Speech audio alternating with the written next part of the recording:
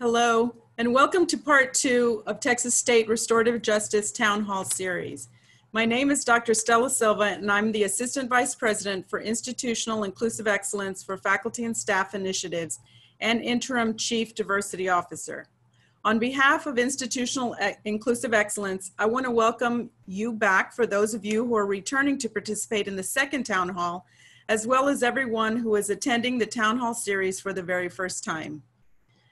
Today's format with the Town Hall will include introductory remarks, panel discussions, open discussions from you, the participants and panel, and we will have closing takeaways offered by our panelists, closing remarks, and information on the third Town Hall. In order for us to maximize the amount of time we have for discussion, we are going immediately into the program with opening remarks from our provost, Dr. Jean Bourgeois, after I provide an introduction. Dr. Jean Bourgeois has served as Provost and Vice President for Academic Affairs at Texas State University since 2011. As the university's Chief Academic Officer, he is responsible for the administration and oversight of the quality of the university's academic, instructional, and research programs, and for the coordination of the university's administrative and support functions central to its academic mission. Dr. Bourgeois earned a bachelor's and a master's degree in history from Louisiana State University and a PhD in history from the University of Cambridge. He joined Texas State University as an assistant professor of history in 1990 and was promoted to professor in 2004. His publications include books and articles on 16th century English history. At this time, I would like to welcome our Provost, Dr. Jean Bourgeois.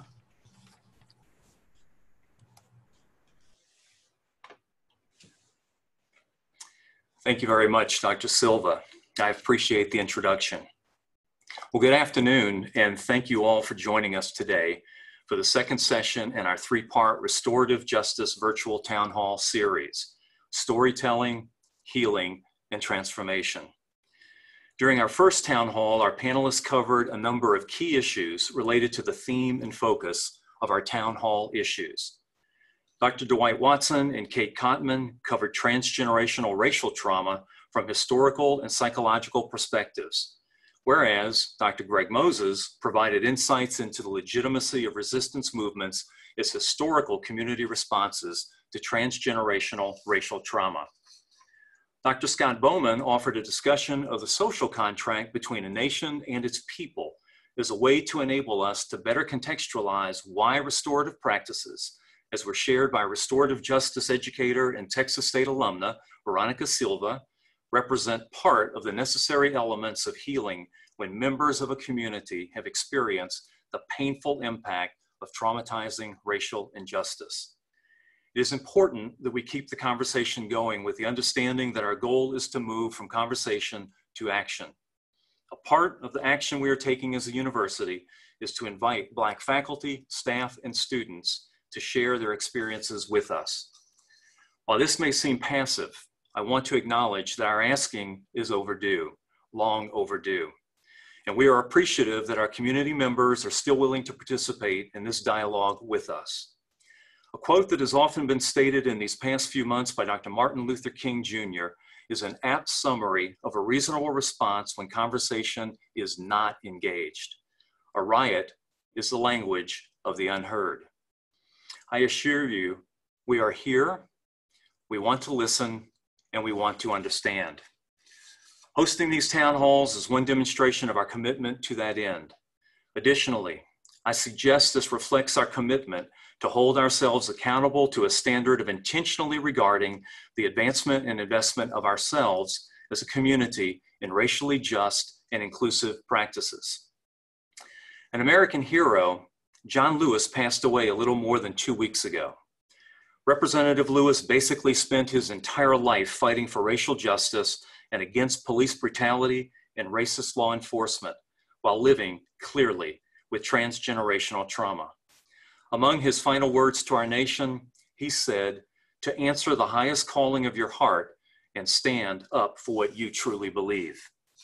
We know that we, as white people, still have much to learn. And oftentimes our learning as white people comes at the emotional expense of people of color. In this instance, at the expense of our panelists who have agreed to participate in this town hall and share what may be painful and triggering recollections of injustices so that we may learn from our mistakes and grow as members of the same community. Thank you, panelists, for your courage and willingness to share with us today. While our last town hall focused on specific context for this conversation, the second dialogue will focus on healing, transformation, and restorative action from the varying perspectives of our panelists, as well as from you, the participants, as you share your ideas, questions, and input about how we can together co-create the kind of community to further advance inclusive practices and proactive strategies that nurture a culture of community where all members of our community thrive and feel valued. Lastly, I want to thank Institutional Inclusive Excellence for all of their hard work in conceptualizing and coordinating our town hall series. Thank you all for joining us today and including yourself in this important community work of equity, inclusion, and justice. I will now turn the conversation over to our moderator, Dr. Dewana Goldstone, who couldn't get here to Central Texas fast enough, Associate Professor of History and Director of our African American Studies Initiative. Dr. Goldstone. Thank you. First, let me begin by thanking each of you for agreeing to join us in this conversation today. While these types of conversations are taking place across the nation, we need to pause to recognize the uncompensated efforts of people of color in addressing systematic racism and marginalization within organizations, a phenomena Lerma, Hamilton, Nielsen coined racialized equity labor. For your time, effort, and participation, we sincerely thank you. As we embark on this conversation, I invite those of you who are interested in learning more about the faculty and staff on our panel today to visit our website to view their profiles. Out of respect to our students and the recognized vulnerable position they are placing themselves in for us today, we will commence directly into our conversation rather than give individual introductions. As people of color, we know that acts of racism and the subsequent trauma that often follows can range from overt to covert. For example, according to statistics analyzed by mappingpoliceviolence.org, police have killed more people so far this year, 598, than they did during the same period in past years. Of these, Black people are 3 times more likely to be killed by police than white people, even though Black people are 1.3 times more likely to be unarmed than white people. Recent research finds that Black teens are 21 times more likely to be killed by police than white teens. Though their wrongdoings levels are comparable, Black boys are incarcerated at rates 20 to 24 times that of white boys in some states. Black and white Americans sell and use drugs at similar rates, but Blacks are nearly 3 times as likely to be arrested and administered significantly longer sentences than their white counterparts for similar or the same crimes. Black and Latinx people make up over 60% of US prisoners, while making up 35% of the adult population. Girls and women of color are the fastest growing segments of the incarcerated population. Black women, who make up 13% of the US female population, represent 30% of incarcerated women. Most have suffered physical or sexual abuse at the hands of the state, and most are mothers of minor children. Blacks are 6 times more likely to be incarcerated than whites. 1 in 4 Black men is or has been incarcerated. We're going to start this conversation by using the practices of restorative justice as a system to facilitate this conversation. We will be using a circle, and we'll go in a particular order. April, the first question is for you. Do these statistics surprise you? And if so, why or why not? Well, first, good evening, Bobcats. How are you doing? I'm so glad that you did decide to join us today. I speak from a few different perspectives. My name is April Barnes, and I'm the Director of Student Success Initiatives here at Texas State and University College. However, I also identify as a Black woman, as a mother to Black sons, as a friend, as a sister, as a wife, as an educator, and as a peer.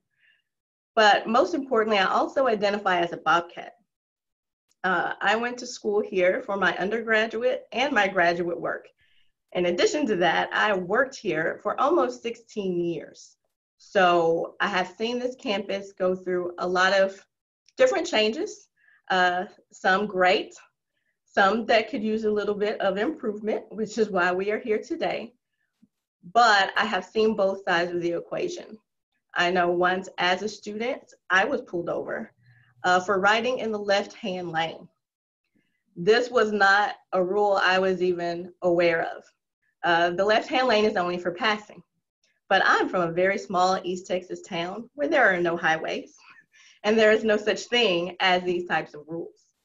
I was pulled over, I was searched, my car was searched, I was questioned at length to where I was even asked to spell my middle name as if my driver's license was fake. All of that just to be let off with a warning at the end of it. And as a mother now, my oldest son just got his driver's license. And this should be a time that we are very excited about. You know, it's a rite of passage for him. However, it scares me to death. And I'm being very honest. Even when he just drives to the mailbox, it's a real thing.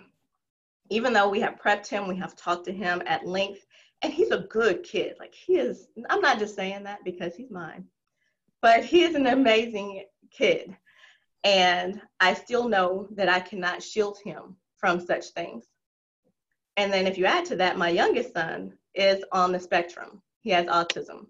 He's only 12, but because his brother has his driver's license, of course, he wants one too. And that's not something that I can even think about at this time, because I know that no matter how much we train him, when he is put in a situation where he is nervous or he feels threatened, he is not going to comply. He is not necessarily going to follow directions. He is not going to let you touch him. He is going to be resistant. And I know that my cute little 12-year-old will then be looked at as a threat. So no, these statistics do not surprise me at all. Thank you. Cree, you're next. Hi, I'm Cree Taylor. I'm a senior criminal justice major and member of NAACP and Texas State Interruptions. These statistics do not surprise me because I feel often in our country, people of color and specifically Black people are seen as threats rather than contributors to the country that we live in. So it doesn't surprise me that people outside of us, outside of ourselves, outside of the people of color community would want to essentially like get us off the streets. And so I feel like that's why it's so easy when you see a white kid walking down the street, your police often feel threatened, or he's a kid or he's a child. But I can't say the same for like my Black family members and my father and my cousins and things like that, because when they're seen, it's he must be up to no good, he looks suspicious, we should probably go talk to him, because there's already this stereotype embedded in their heads that we're automatically a threat, we're automatically causing issues when we could be doing nothing at all. So yeah, thank you. That's all for now. Thank you. Q, you're next in line. Hi, everybody. My name is Quadarius McCarron, and I go by Q. I'm a graduate student in the Student Affairs and Higher Education program, and I also work as a graduate assistant in fraternity sorority life within the Dean of Students. And also, again, no, these statistics do not surprise me. And I think a piece of that is because I don't necessarily have the privilege to have these statistics surprise me. A lot of the things that Dr. Goldstone talked about in those statistics are things that my mom talked about whenever I was growing up, things that I needed to be aware of, and things that in my community you have to be aware of. And I don't really have the privilege to be, oh, I'm shocked by that, because that's just the life that I live in. So I've been pushed and forced to do research to learn more about ways that I can be supportive and ways that I can fight back against these stigmas and stereotypes that come from these statistics.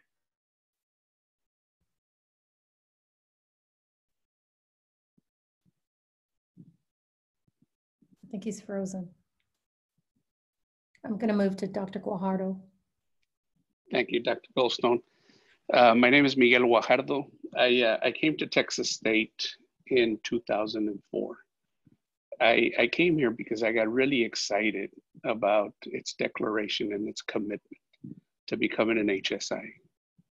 I also came here with the knowledge that Texas State, formerly Southwest Texas, had always been, since its inception, a white stream institution. It's had a troubling history of issues of race and equality. But I came here eager in its public transformation or commitment to transform. I've witnessed its changes.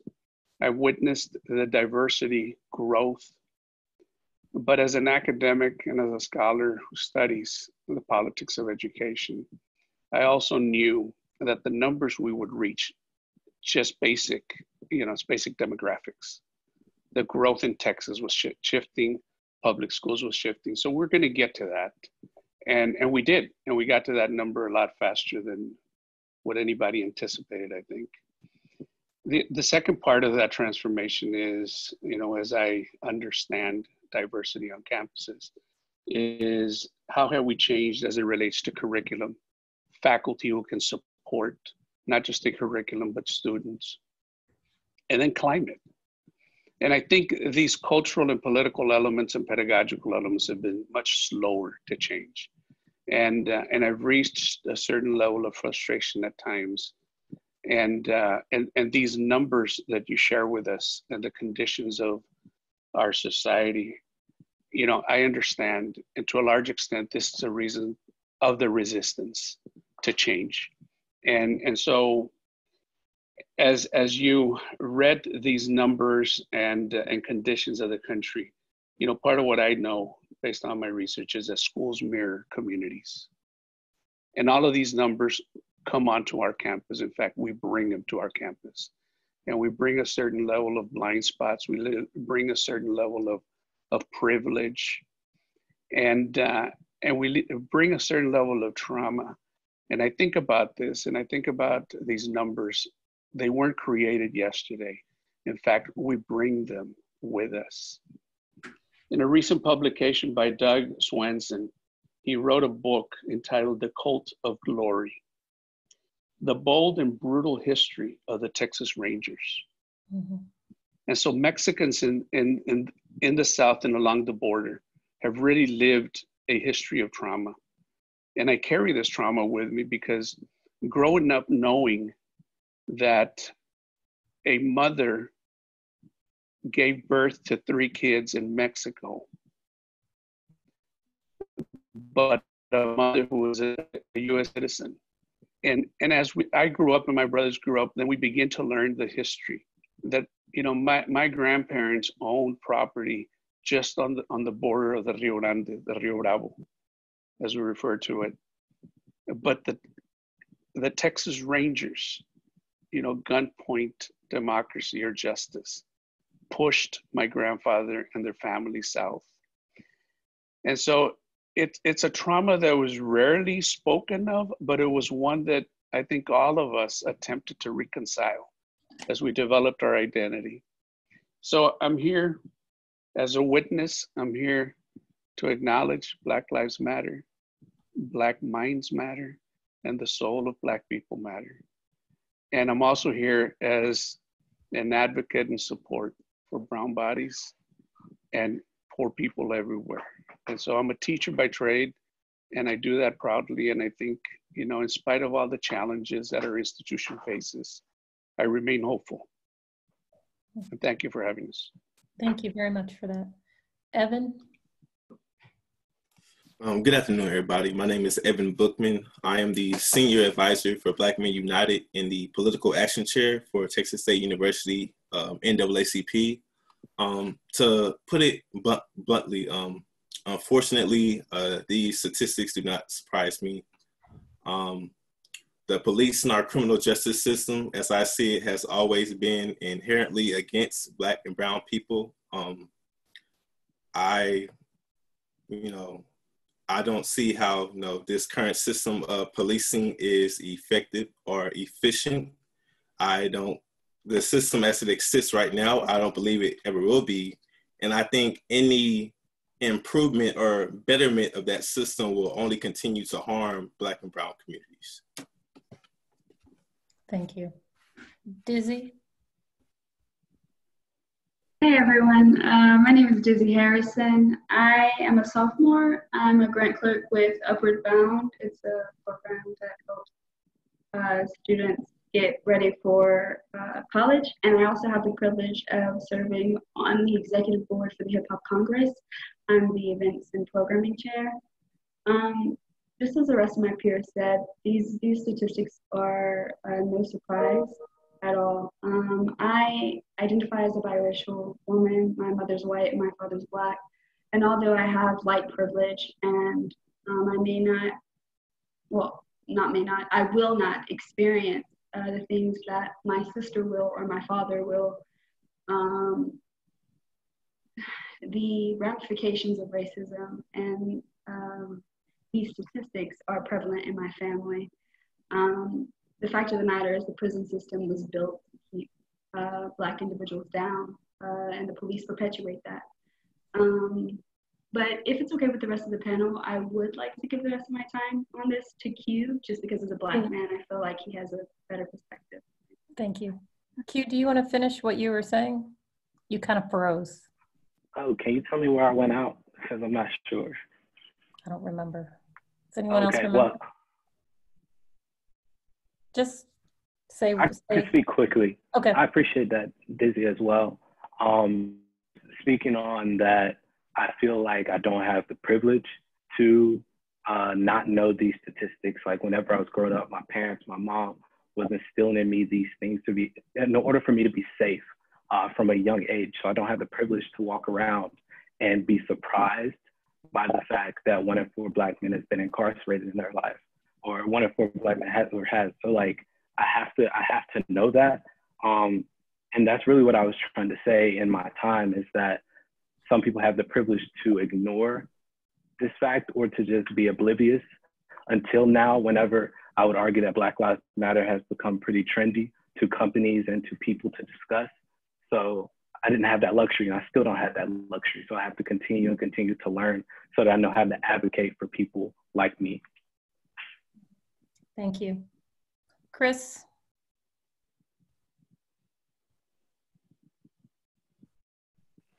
Hello.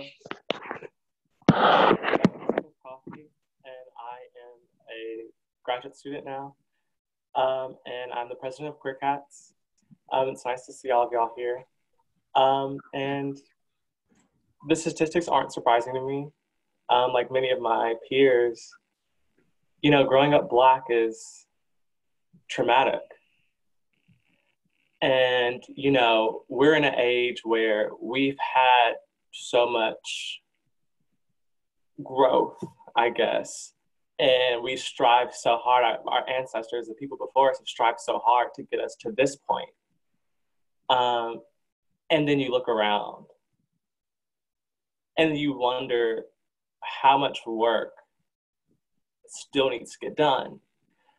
Because when you look at the 13th Amendment, I believe, you know, you see in that amendment where, you know, slavery was outlawed, but if you are, you know, a prisoner in the U.S. jail system, you're a prisoner, but you're also a slave.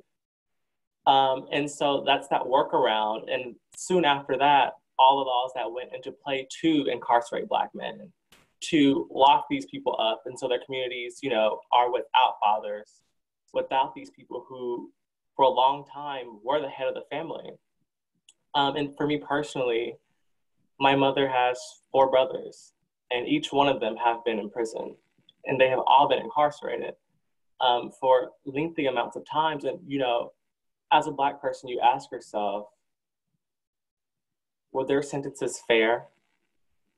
Were those sentences a little bit too long for the crime that they did, you know? So these statistics aren't surprising because I've seen them. I lived through them. You know, I've came up in a predominantly Black neighborhood. And these things were non-existent to me because, you know, I didn't see them, because there was no racism in my immediate surrounding. And I remember coming to Texas State, and a lot of my friends went to predominantly Black colleges. And they always said, like, you know, you're making the wrong choice, or, you know, you're going to see a lot of things that might scar you, might traumatize you. And I did. I remember my first semester here at Texas State, almost 4 years ago now. My friends and I were racially profiled on campus by UPD. We were just walking, and there was someone screamed, and, you know, it got really traumatic really quickly, because at that time we were feared for our lives, you know, being Black kids who've never been surrounded by white cops. The cops in our community were all Black. You know, we hear so much media about the white cop, and then we're there, we're shocked, we're shook, you know, we have no words for this. The only thing we feared, it was our lives. We feared for our lives. And I know, like someone said, we bring to the Texas State community what we have in our communities. And I think we need to educate students, you know, even before getting here, like what they're getting into. So yeah. Thank you.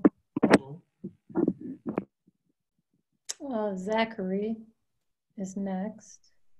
Guys, my name is Zachary. I'm a senior here at Texas State. Also the student representative on the LGBTQIA coalition that is on campus. I always say that growing up Black is to just be born as an adult. We don't get to be innocent. We don't get to enjoy our childhoods. We're always having to have these adult conversations about things that we really shouldn't be concerned at our ages. And it's really sad that it's our reality, but it is our reality. Just a few weeks ago, my little cousin was outside playing with a toy gun. And we all got so scared, and we had to go snatch the gun back and just explain, like, it's probably not a good idea for you to be outside, you know, waving this gun around. Somebody see it, get the wrong idea, call law enforcement, and then it's a different situation. Or, you know, even walking around late at night in your neighborhood, even if your parents pay a mortgage in their neighborhood, it's not something that's acceptable for you to do, because someone could think that you are up to no good and you have different intentions than what you do. And just kind of going off what Chris said and the statistics that you shared, Dr. Goldstone, I just think it's very interesting, because a lot of times the system is aware that people of color normally do not have the resources to get good lawyers, to get the plea deals, and to get their charges scrubbed from their record and things like that. So, you know, the white counterparts are able to walk away scot-free, and they have generational wealth that is going to allow them to restart their lives or pick up where they left off. And then, whereas we have not been afforded those opportunities historically. And so when we get out of jail and our family members are in the systems, and then they can't apply for social service programs and things like that, you're left with very few options, and then you just become a repeat offender, and the system takes advantage of that. And like Chris was saying, it's just modern day slavery. So. Thank you. Amari? Hi, everyone. My name is Amari Shelvin. I'm a senior graduating next week with a degree in Spanish. Oh, you can't hear me? Or can you? No, I can. I'm shocked that you're graduating. Oh, yeah. Surprise. That means we won't be together anymore. Yeah, so going off what Zach said, it made me think about a quote from our former LBJ Distinguished Lecturer, Brian Stevenson. He said, "The opposite of poverty is not wealth, it's justice." So with all this being said, it made me think about one of the statistics that you provided, and it said that Black people are more likely to be unarmed than white people. It made me think about an experience I had in New York City. I was serving an internship, and the people I was showing around the city, they were very scared. We were in a Black neighborhood. And my boss, he told me, they don't know that these Black people are not likely to touch them. Like, because Black people know in their minds, they know that the consequences of harming a white person versus harming anyone else or a Black person are much greater than if they didn't. So we see that, so for example, we know that carrying guns it's hard for us. We see that with Philando Castile. He was shot, he was murdered. He told the police officer, hey, I have a gun in my side. He still got murdered in front of his daughter. So from the distrust of police, we saw things happening such as formation of gangs. And then I saw this tweet the other day that said that Italian mobs are like romanticized, but gangs are looked frowned upon. But it was interesting for me to think about how we have these stereotypes in our mind against Black people, and we automatically assume wrong between them. But yeah. Thank you. Kiera. Hello, my name is Kiera Haynes. I'm a senior for the social work program at Texas State. I'm a secretary for the Texas State NAACP and a senator on student government. And for the most part, I agree with what everybody has stated here, and I think they all made some valid points. But the one statistic that kind of stuck out to me was the one that Dr. Gonzo mentioned about the amount of women of color and how they're like the most rising population in the prison systems. And I think it shocked me because when we talk about racial injustices, police brutality, etc., we don't really talk about women as much as we do males. And I think we should keep that in consideration. Like, I can't speak for everyone here, but I know the only two solid women that I can remember talking about was Sandra Bland to Breonna Taylor. And keep in mind, Sandra Bland was like, I want to say 5 years ago, and Breonna Taylor was recently, and that's a 5-year gap to where we haven't, I don't know if you guys have heard about it, but me personally, I don't remember hearing about that many women who have been victimized in situations like this. And I think that's important to keep in mind. And Black women are constantly left out of the conversation, and it's not fair. So that's what I have to say about that. Thank you. I'm going to open it up to another question. And before I go, I want to remind those who are watching that if you have questions you want to ask the panel, to please send them in, and we'll get to as many as we can toward the end of the program. So the next question I have, and this is for anyone who wants to answer, a few of you have already talked about it, but does anyone want to talk about a time that they were racially profiled either on or off campus, and talk about how that made you feel? I guess you can raise your hand. Go, Cree.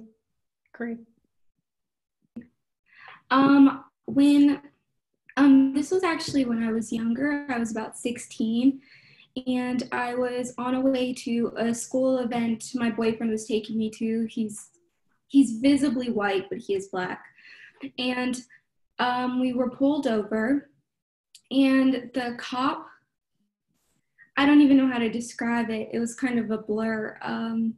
We were pulled over, and as soon as the cop came to our car, he asked my boyfriend to get out, and he swung the door open, and he had the light in my face, and he was screaming at me and cussing at me and asking me questions. Did I have anything in the car? Was anything going on? What were you guys doing? Where are you taking her? Where are you going?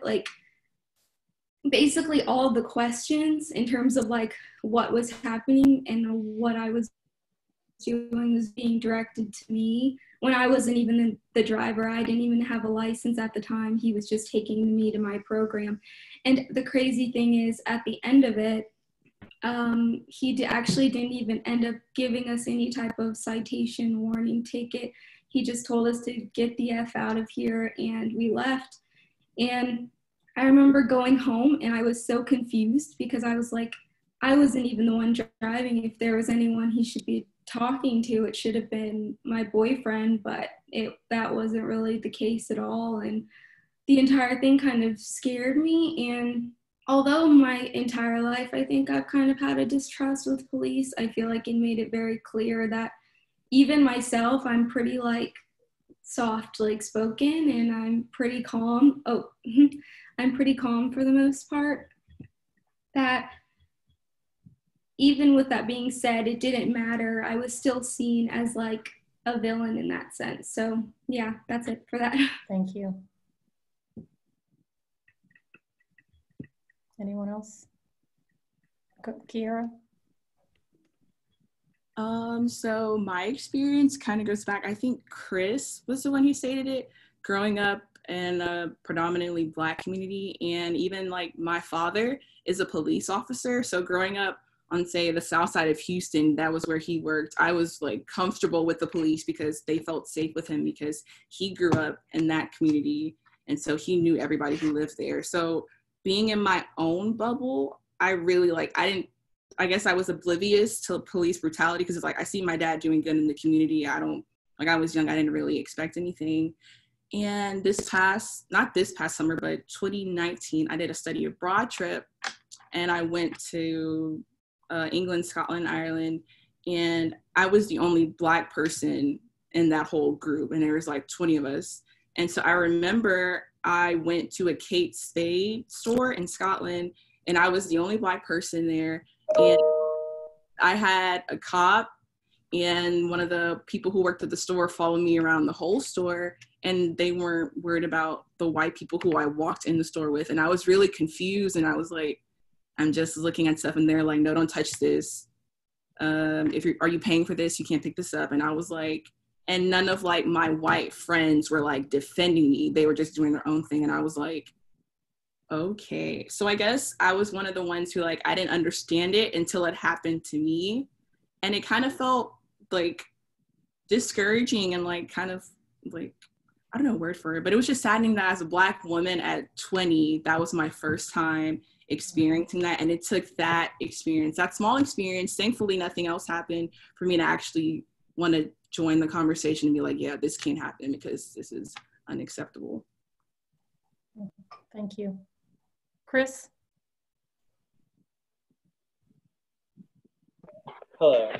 So I wanted to like go of what Kiara is saying, and the way that I know a lot of the time people think about racial profiling and they just think about the police. But I want to say that it doesn't end there. You know, being Black, you're profiled by everyone who is not Black. And even at times, other Black people, you know, so you grow up knowing that all eyes are on you, and not for like a good reason. It's because they expect the worst from you. And I know just another story from my college days is I know there was a time where me and my friends were going to a party. And it was a frat party. I don't remember the letters, but it was a white frat. And like I said, we come from predominantly Black neighborhood, you know, so it was me, my 4 friends, and then our 2 friends who are white. They also raised around, like we were raised around, we had no idea what we were getting into. And this is the part where Kiara is like the bubble. Like that bubble, it's so dangerous because you don't know what's outside of it until you actually get into it. So, you know, we're going in and we had already it clicked for us, the misogyny and the system of fraternity and brotherhood that, you know, girls always, like if there's a girl, like for every like 2 girls, a guy comes in. So we had worked that math out. Like it was like basic freshman math, you know. And we were expecting that to get us in, but then we're stopped at the door and they looked at us and they said, you two, like they were right around us, our 2 white friends, you all can come in, but we don't have enough space for y'all. And they walked in. And we were like, okay, why can't we come in? And then like, oh, okay, that's why we can't come in. Like it hit us, like all the stories, all the things our friends had warned us about going to a predominantly white institution, they start like rushing in. Okay, so this is it. It's like, this is, you know, this is racism. this is the profiling that, and I remember this is the hardest part about it because, like, you know, we left, like, we understood we weren't wanted there, but it was our white friends who, after, like, they saw that we were there, they came out like, why didn't y'all come in? And it's explaining that to someone who doesn't experience Blackness, that we're here again for, to explain the trauma that, you know, a lot of us just started having. Like, a lot of us didn't know what's trauma until it came up. And it's just, it starts so early, and it starts so harshly for some people. And for some people, that first experience is, you know, a dangerous and deadly experience. So, like, that's how dangerous profiling is. And that's why it's so important to educate people, to educate your family, to educate your friends about what Black people are going through every single day. So thank you. Thank you. Does anyone else want to speak? So this question is kind of playing off, and this came from someone who's watching. At what age did you all realize that you were Black and Hispanic or Hispanic? And kind of what did your parents tell you? What's the story about that? April? I'm just going to go around, and you're first anyway. So we'll go back through the circles. Okay, that's fine. I'd like to be first. It's okay. Well, you're first anyway. Yes. So I think the first time I realized, and this is probably something that a lot of little Black girls will sympathize with and understand, was I wanted to wear my hair down. Mm-hmm. And that may not seem like a really big issue, but I wanted my hair like my friend Heather's hair, who had long flowy bangs and, like, you know, the Farrah Fawcett-ish kind of curls. And yes, I just totally probably dated myself. But that's what I wanted. And as you can see, this don't really do that, right? It doesn't do that. And so I didn't understand why I had to wear, you know, the ponytails with the bubbles and the beads and all of that, because I couldn't wear my hair down. And that was the first time I realized, I think, that I was different. And that was probably like the first grade. It happens really early. I mean, I knew I was Black. I knew my family was Black, but I did not realize that that was something that would now classify you as an other. Mm-hmm. That it was necessarily a bad thing. Because when you're around family and friends, everybody looks like you, everybody acts like you, everybody wears their hair like you. But when you get out of it, I think that was definitely the first time. And so that was hurtful, because I didn't understand something that, again, does not seem like a big thing. But to this day, you know, for every Black woman, they can tell you that hair is a source of contention, sometimes forever and ever. And how you wear it and what you do with it and what you don't do with it and what the expectation is that you do with it, it is a whole nother ballgame. So I would say that's the first time that I realized I was Black or other or different. Okay, thank you. Cree? For me, I think it was more, I grew up dancing and in a lot of sports.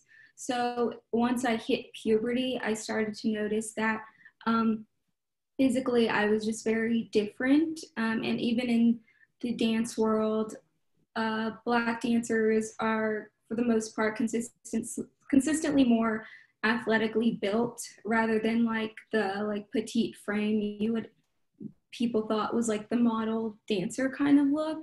And so it got kind of weird for me, because I used to get a lot of, and I didn't realize it was wrong at the time, but I used to get a lot of comments on like my hips and like my butt and like my legs.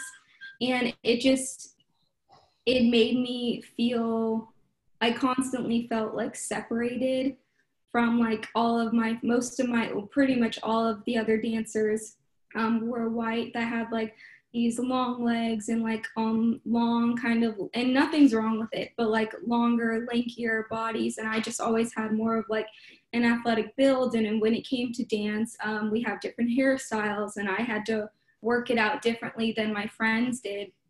And so it made me kind of realize that, like, even in the dance world, that everything has always been kind of accommodated to white dancers or like European dancers, and where I had to make my own changes in order for it to work for me, because the performance world wasn't made for necessarily people like me. And so with that, even with that, my hair, obviously all Black dancers and Black people have different textures and hair types and body types, but I remember when I would like straighten my hair, I used to get comments that I didn't realize, obviously, till later, that they were bad, like, oh, you have like white people hair now. And I was just like, well, wait, I was just like, no, it's mine.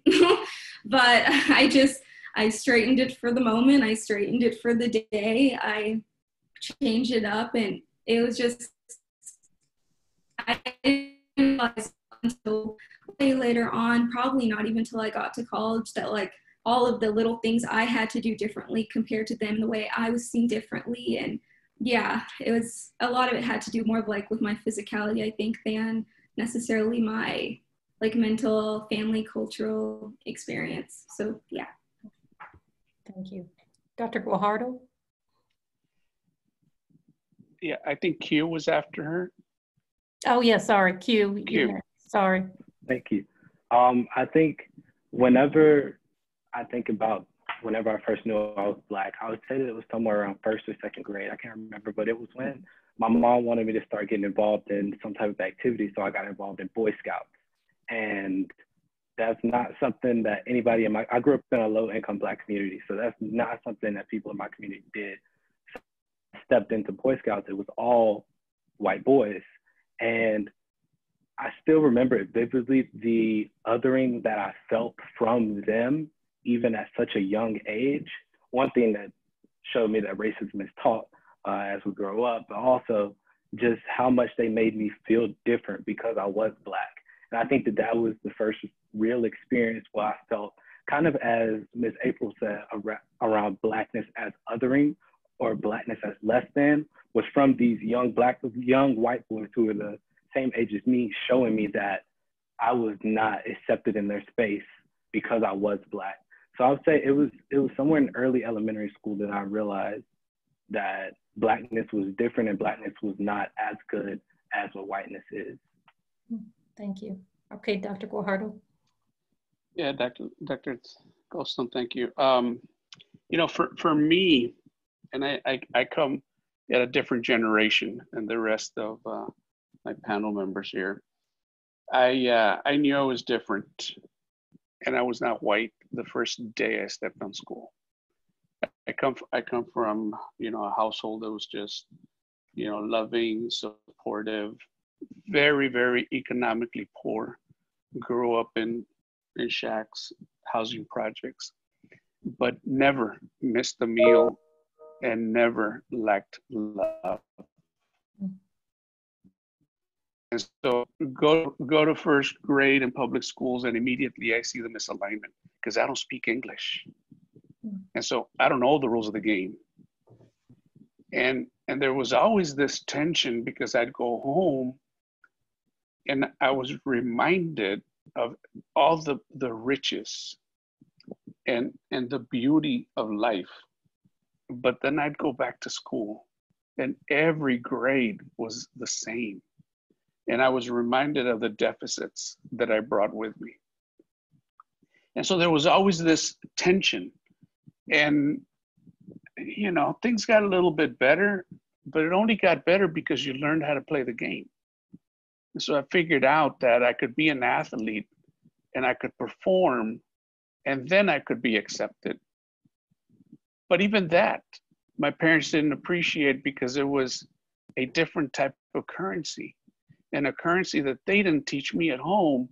But in order to understand how to survive, I had to learn the rules of engagement, even if they violated the values that I had at home.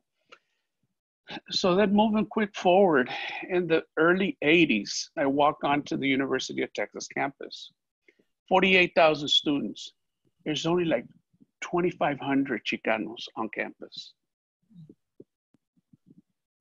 you know, and it was like, whoa, how do you survive in this environment?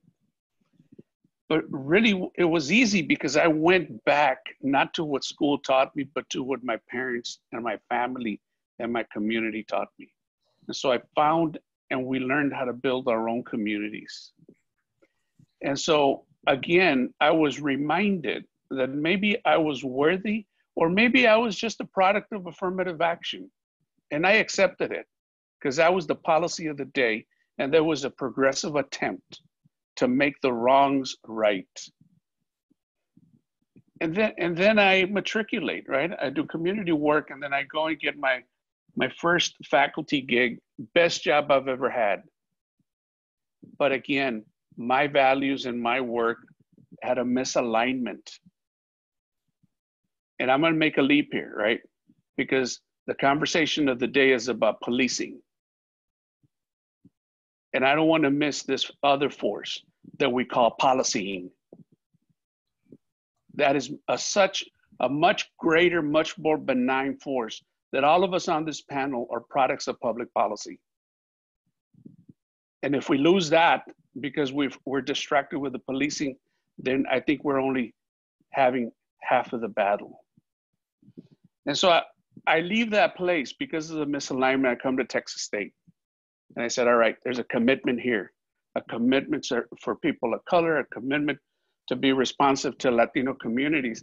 And I walk into my first class. I don't know the environment, right? So I show up early.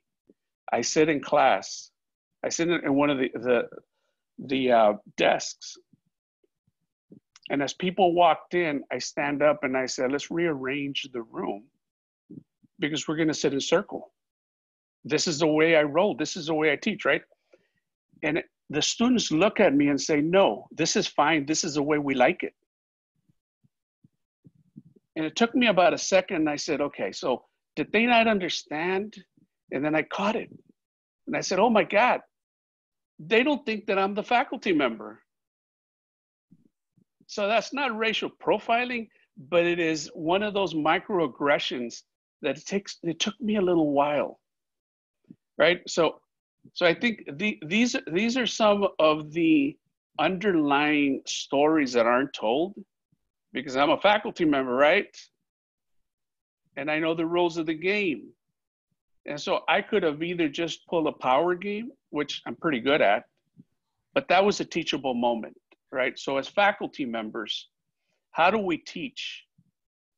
Because as Pereira reminds us, in order for the oppressed to be liberated, we got to liberate the oppressor. And that's a hell of a mandate, but it is one that we can't turn our backs on, right? And this is why I come and I participate here, because somebody's got to do the heavy lifting. And I appreciate all of you here. Thank you. Evan? For me, you know, I always been aware of my blackness. You know, my parents always taught me to be proud of myself, but also know that, you know, you are a black young man, and the world does perceive you differently.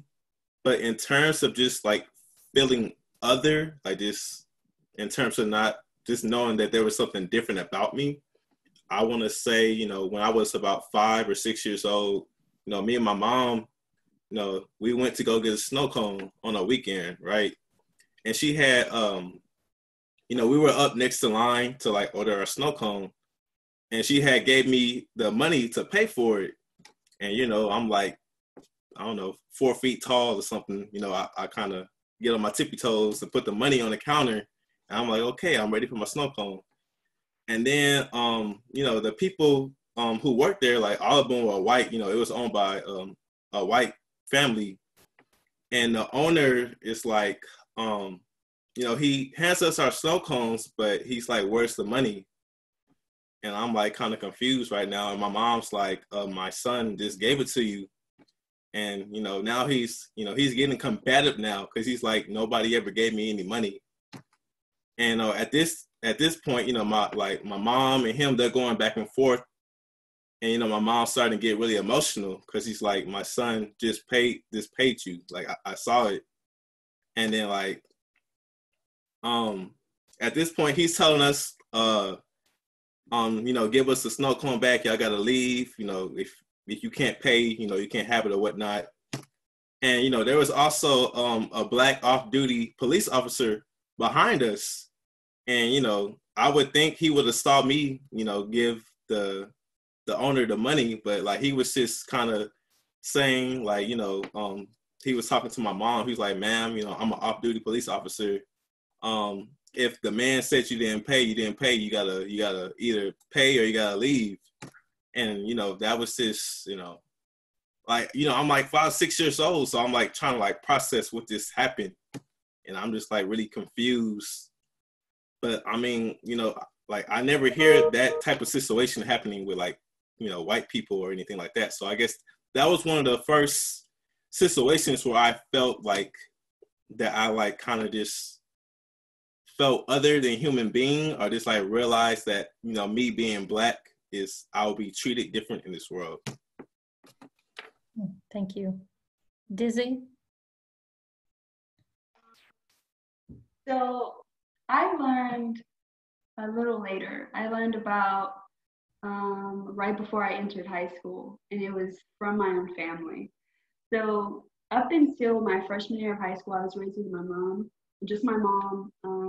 She was really estranged from my grandparents, and I didn't learn why until I went to live with them. But I was raised inner city. I'm from Southwest 80, or SWAT. That's my home. Low income, and it's the majority is Black individuals. I was raised I was raised to believe that I was just Black. Like, obviously I know my mom's white and I can tell that I'm light skinned, but it really wasn't a question of, I was accepted. And Black community is one of the most accepting communities out there, the most accepting community. But I move away from my mom and I move in with my grandparents. And that's like when the signs start to, started to hit me that I'm not Black, I'm biracial. And it was from my grandparents, because I was maybe 2 or 3 shades darker than I am now, because I was a kid, I was always out in the sun, outside or whatever. I was the darkest that my grandparents could handle. That's how I learned that I was Black.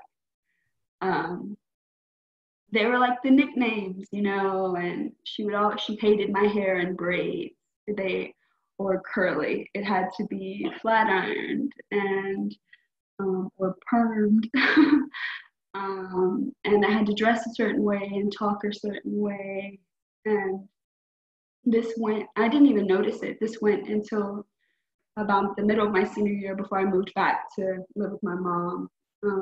But yeah, I realized that me being as pale as I am it was too dark for my family. And that's, yeah, I knew. Thank you. Chris?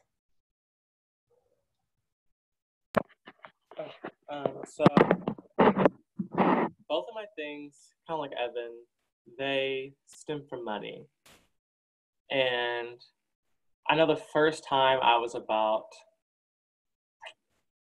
have 3 older sisters, and the youngest girl, she's 4 years older than me, so she was about 9, so I was 5. And when you talk about memories, it's the trauma is what really makes you remember. And I remember she had a friend who was one of the only few people who were still in my neighborhood after the white flight took place. If you don't know what white flight is, it's pretty much the phenomena of Black and brown bodies entering neighborhoods that are predominantly white. And then those white bodies have the privilege and the money to be able to relocate because they are uncomfortable by this new transition of color into their neighborhoods. And so it was the fact that, my sister had this friend and she spent the night at our house. And a few days later, she was treated so nicely. I was there, I ate dinner with her. It was so nice. She was friendly. And then a few days later, I know my sister was really upset about something. So, you know, the little girl she was little at the time, she told her friends that, you know, because they all wanted to be her friend. They all wanted to be my sister's friend because they heard like how well this girl was treated at our house. And, you know, my sister was very, very friendly, very open. And I remember after this, she kind of closed off. And so the friend had told all the people there that, you know, you don't want to go to her house. She's poor. Like, she doesn't have anything. Like, you know, there was nothing to eat. We didn't have anything. And at the time, I definitely didn't get it. But my sister I remember the conversation that we had with my parents. And it was like, you know, contrary to what she had told all the people back at my sister's school, she was actually the one who was poor. She was low income, and we were taking her in, giving her food. You know, she had never seen Black people who had things, who had, you know, wealth, you know. And it was the conversation with my parents, and they were like, you know, we're not supposed to have the things that we have. You know, we had to work so hard to get out of those places that we were, that, you know, those people say that we should belong, like we should be in the ghettos, we should be in the projects. And my parents are telling me that being Black, you know, that's where you stay, you know, and it's really hard to get out of that. And we had to try our best to do it. And we did, and the white people don't recognize that. You know, they don't see the hard work. And so that was when I was 5, and I forgot who spoke of it. I don't know if it was Zach, about like the Boy Scouts. But it's the same thing, really. I know I was really shy as a kid, and, you know, Boy Scouts predominantly white, and I was one of the only Black kids there. And, you know, I didn't really like to go on trips because I didn't want to be around other people. I just wanted to stay home. I was a homebody, still am. But, you know, it was very much the fact that they took me not going on trips as me not having the money to go on trips, or me not wanting to pay the camping fees. In reality, I didn't tell my parents we were going camping because I didn't want to go with those people, you know, because I felt that difference. I felt the other. I was like, I don't want to be with those people. So I never told my parents we were going on camping trips. I remember the headmaster, he was like, hey, like, you know, I've seen that you haven't been going on trips. We all pitched in a fund to pay for your, you know, your trip, so your family can have a chance for you to go. And I was like, okay, you know, I'm young, like, okay, like, you know, this man's paying for my trip. And then I remember he came to drop the check off at my house. And I remember seeing him in the front lawn, and he was just looking around. And my dad came out of our house, and he's like, who are you? You know, like, why are you here? And he's like, well, I was coming to drop this check off for your son's trip, but it doesn't look like he needs it. And my dad is a very,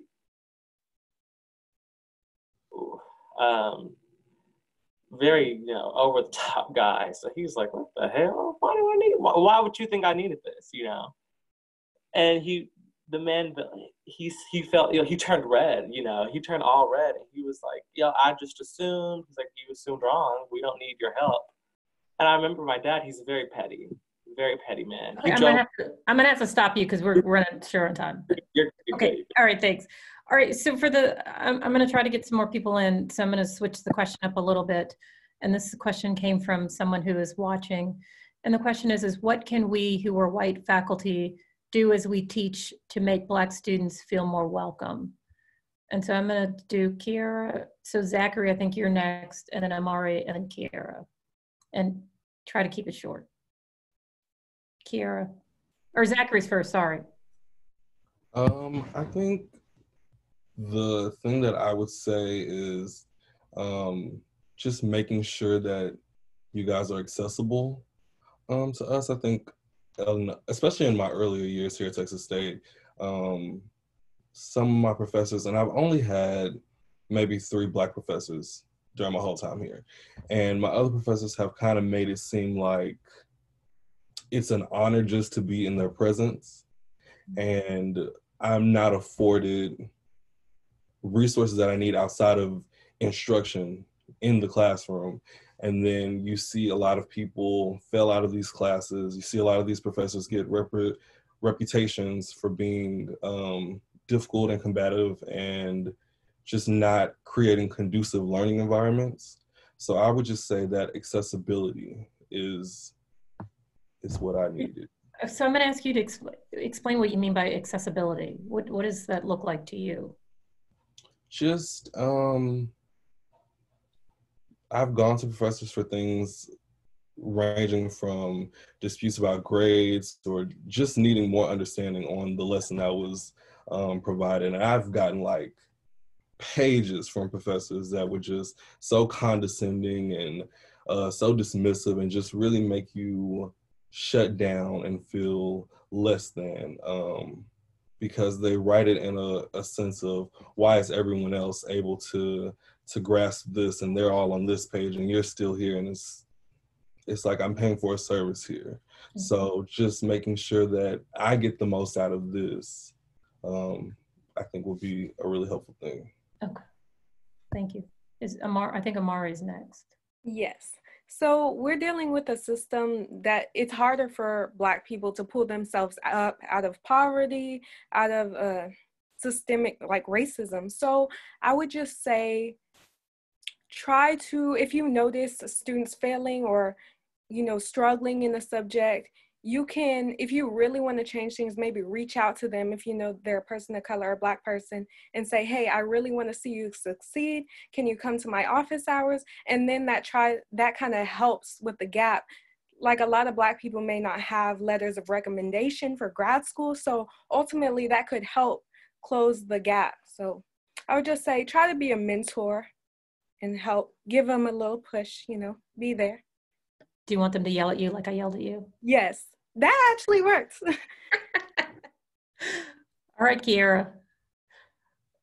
I guess all I can say is that white faculty members can just try to do their research to know how to connect with their students that label or identify as people of color, Black people, Latinx, because a lot of the times there's a disconnect, and I think it's that cultural disconnect that you don't have with white professors. Like my first Black professor was Dr. Johnson, Ronald Johnson, and he immediately let me know that like he was a safe space and I can relate to him and connect with him in any way I needed to. And I think that was something that I really couldn't get from white professors. And I don't know if they don't know how to do that, because I can only tell you how much based off my experience. I can't speak for like all 20 of us on this panel right now, but yeah, so I think they just have to educate themselves and just see, like reach out to the community and just see not just one person, but like dibble and dabble. So this is I just want a short answer, don't go on. So the question is what is one thing that you think Texas State could do to make the experiences of the students of color better? Does everyone want to go? You want to raise your hand? Go, Cree. And then Dizzy. If I'm going to be brutally honest, I used to go to UT before I transferred to Texas State, and I kind of had the same experience where I felt like I wasn't seen as a Black student unless I was a Black athlete. And so I feel like it's just a matter of giving us that same type of, like, checking us, I feel like the same way that they check in on their white students. Like I've noticed that a lot of white students with their white professors, they have like this bond and they can talk very casually, but me, myself, because like they said, I don't have that same cultural like connection, I get very intimidated and uncomfortable and kind of almost fearful of authority. So it's hard for me to go and reach out, and it feels like they have no interest in reaching out to us as well. So I think it's just a matter of checking yourself as a professor, as admin, and checking privilege and saying, am I treating these group of people the same way I would treat the people that looked like me? So yes. Thank you. Dizzy? Okay, so I have a couple reasons. We'll take them fast. Okay, really quick. First one, hire more Black faculty and staff that is not only in the position of diversity. across the board. Hire more faculty and staff. The second one, abolish UPD and replace it with a safety committee of trained de-escalation professionals. Okay, UPD has never done any good for any Black students on this campus. Years passed before I got here, can explain that. More mental health professionals. This goes back to the faculty and staff. For Black students, there should be a Black counselor for every Black student. A Black student shouldn't have to feel like they have to go to a white counselor, just because, to be frank, they're not going to understand their perceptions or what they're going through. Okay, thank you. But also, yeah. Does anyone? Chris, be fast. You're long-winded. You know, acknowledge your biases. Even though you feel like you're in a role of, you know, you're above, you know, sometimes you feel like you're above biases, you're not. You know, acknowledge the biases that you have and understand why you're looking at a certain student a certain way, or why you're not giving the same help to a different student that you would to another. That's it. Thank you. Hugh, did you want to go? I think Amari's hand was up before mine. Oh, okay, Amari. Well, she already went though. Go ahead, Amari. Hurry up. Okay. All I want to say is stop making students feel the need to bully you into caring. Like, you know, every time something happens, we're like, hey, what about the international students? And we have to create petitions and all that just to get our university to care. So that. Thank you. All right, Q. And then Dr. Guajardo, you're next. I would say something Texas State that would be good is kind of jumping off of what Chris said, is having mandatory racial justice training for all faculty and staff, because a lot of times faculty and staff need to dig deep into those biases that we've been taught throughout our whole lives. And a lot of faculty are bringing that into the classroom, into their syllabi, into their grading, and racial justice training that's intentional would be really good in stopping that from happening to Black students and students of color. Dr. Guajardo? Yeah, I think I'm going to push myself and all of us on the panel and everybody listening here that I think that the old models and the old answers is what has gotten us here. I don't think that's going to help for where we want to go and where we want to go. I think we are in unprecedented times, and I think we need to respond boldly, and I think we need to respond with an imagination that, you know, doesn't necessarily give us the answer, but it shows us where we need to go. I think, you know, last time Dr. Bowman talked, you know, very appropriately about the social contract. I think the social contract has become at times a contract on the social, and especially on the people of color and poor people in this country. I think we need to reimagine, you know, how we conceive a social covenant, where we stop doing these transactions and people stop asking, how can I be nice to you? And how can I be helpful? But we get to a point where we are human beings and you deserve exactly the same thing that my child deserves. You deserve to be here just like anybody else. And stop having me have to explain and justify why I'm here. And so this, I think, is going to force us to think about, you know, what the possibilities have been. I don't think we do diversity very well at all. I don't think we do change well at all. I've been sitting for the last 12 to 15 years in front row during graduations. The panel up on the stage doesn't change. So we don't transition in and out very well. Students do, but we get the same type of dogma that we have within the institution. So I think this is, you know, students, we need that voice, we need the passion, because the people closest to the reality are the ones that can best give us the guidance.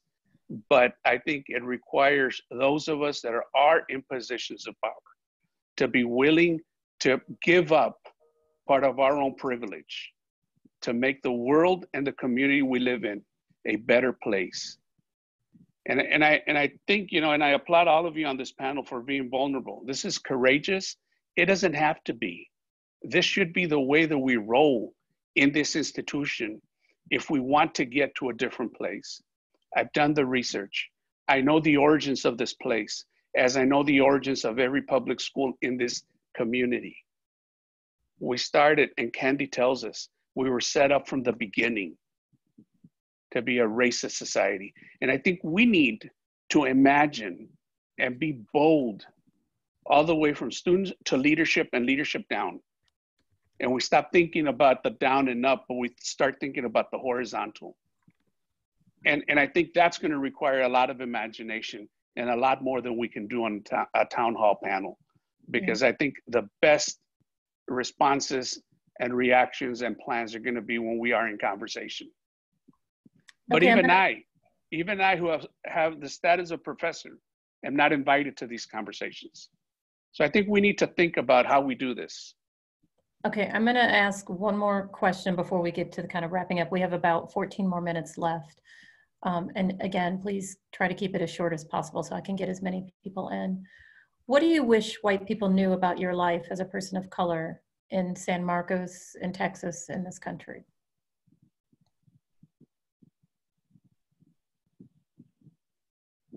Agree. Keep it short. I wish they realized that the world is kind of accommodated to them, where we kind of have to tiptoe and see how we can make ourselves change for the world when they already have everything like at their feet. We have to work almost double as hard to get even halfway to the things they just automatically receive. Like it's a completely different experience. It isn't just something as simple as like, oh, I'm not racist, I'm not that. It's like, no, you have a different privilege than I do. I work completely differently than you have to get where you are. So yeah. April? I'm gonna say one thing I would want people to know about our lives is that they're our lives. It is valid. Our concerns are real. Our feelings are true. Don't project stereotypes or what you think of us onto us. We are individuals. Though we are all Black, we are all not the same. Even we are also all not the same as brown people. We are not one group of minority. And I think that can be misconstrued. Also, don't give compliments that are really not compliments. And the reason I say that is because— You want to give an example? For example, okay, one that gets to me is the strong Black woman. Yes, we're strong, but that has so many implications. What we hear is, you can do anything to us and it will be fine. Mm-hmm. You can treat us any way and it's all right because you can handle it. You're strong, right? That's why you only hear about Sandra Brand and Breonna Taylor, because everybody else in between was strong and they handled it. And it's fine, but that is detrimental to society as well as to our mental health. And that is all. Thank you. Anyone else want to go? Zachary? I just want it to be known that we dream just as big as you. We love just as hard as you. Our families are just as important to us as they are to you. And I just want it to be understood, if you're going to be an ally to us as a community, as a people, it goes so much further than posting Black squares on your Instagram one day of the year. You have to listen. You have to put yourself in a position to really understand life from our perspective and in our shoes. Mm-hmm. Thank you. Chris? And then Dizzy.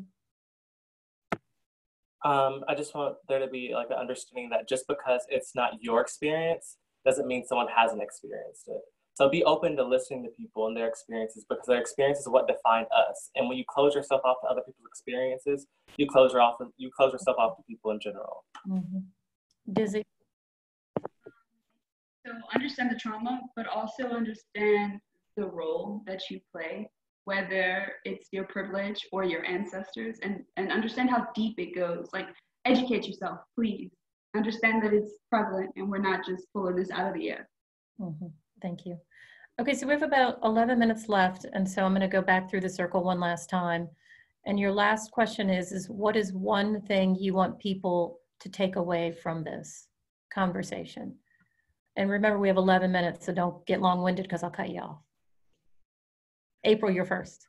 The one thing I want you all to take away from this conversation is that we need more of these conversations, but most importantly, we need action after these conversations. Thank you. Cree? My biggest say is don't assume, whether you're an ally or just a white person in general, that you've done enough to help us in terms when it comes to social change, because when you think you've done enough, you stop completely. And there is no finish line, like I constantly say too. It's a consistent taking. You have to look at yourself every day and think, how am I enabling the systems that are disadvantaging these other groups of people? How am I adding to that, and how can I make a difference and talk to the people around me? Thank you. Q? I would say it's similar to Miss April. Stop making Black people spill their trauma like in these sessions before you get it. Like the panelists that are beside me today virtually is powerful, and I appreciate everybody for sharing their experiences, but we should not have to continue to pour out our trauma in order for you to understand that there's an issue, that you need to take action. So please take that step to learn, educate yourself, but also change has to happen, action has to happen, or none of this really matters. Thank you. Dr. Guajardo? Yeah, I want to invite all the 155 people that are still on this call. And I want to ask you for all of us to reflect on these stories and these testimonies and this witnessing, and ask yourself, where do you find yourself in these narratives? Ibram Kendi gives us a spectrum that we've seen historically on how he narrates race and the treatment of race in this country. And he says, we have been segregationists, we have been assimilationists, or we have been anti-racist. And as you reflect, I ask you to think about which one are you, and what is your role in helping liberate the conscience and the social DNA of our own institution at Texas State. Thank you. Thank you. Just kind of emphasizing what everybody else said. I'll just say, for the white folk listening right now, it's not enough to be a white ally. You need to be anti-racist. You need to, be a right revolutionary. You need to be uncomfortable with being uncomfortable. You need to put your, your body and your reputation on the line for, people who don't look like you, for Black and brown people. Thank you. Dizzy? Human rights are not it's not a belief. It's not like we just have differing opinions. No, it's like these lives matter. And yeah, no, I don't care about your feelings. We need action. Yeah. Thank you. Chris? Just utilize the privilege that you have, so we don't have to have so many conversations like this. Utilize your power to be in spaces we can't be in. And talk the talk that you preach. Be what you're talking about on your Instagram post. Thank you. Zachary, you're next. The thing that I want to be taken away, these are not new stories. These are not new experiences. And so we have to stop acting as if this is the first time we've been presented with these things. A lot of times we don't have seats at the table. And if you don't have a seat at the table, then you don't get to eat.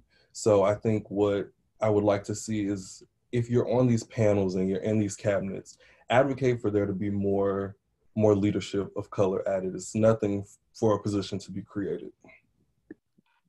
Thank you. Amari?